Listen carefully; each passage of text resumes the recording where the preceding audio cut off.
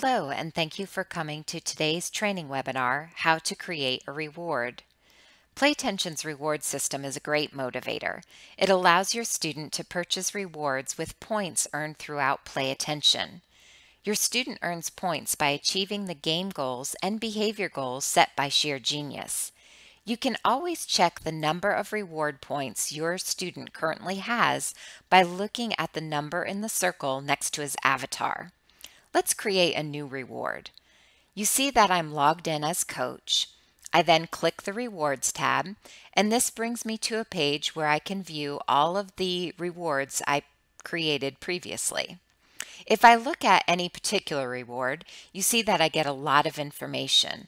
I can see the name of the reward, a description of that reward, who's purchased this reward, and how many points I assign to this reward. This means that if my student wants to purchase staying up late, he's going to have to spend 15 of his reward points.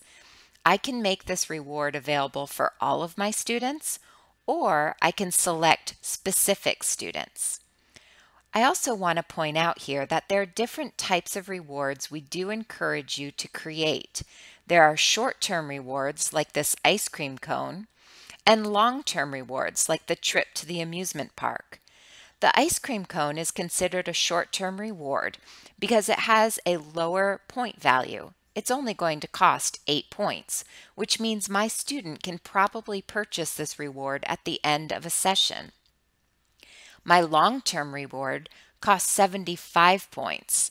Therefore, my student is going to have to save his points in order to purchase this larger reward at a later time. This teaches your student how to delay gratification, which is a very important skill.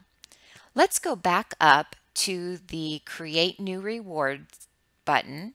We'll click that and type in a reward name.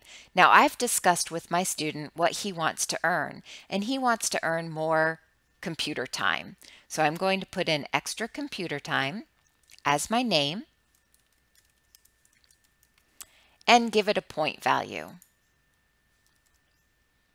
I then can type in more detailed information.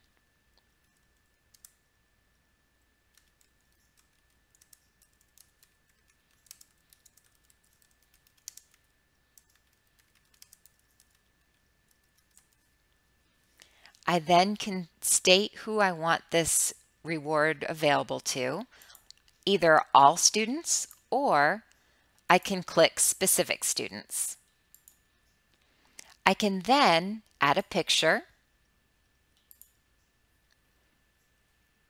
and save the reward. Now you see that it's in my list with all of my other rewards.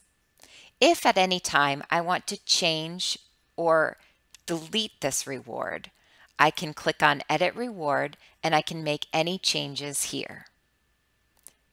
Thanks so much for coming to today's webinar. We'll see you next time.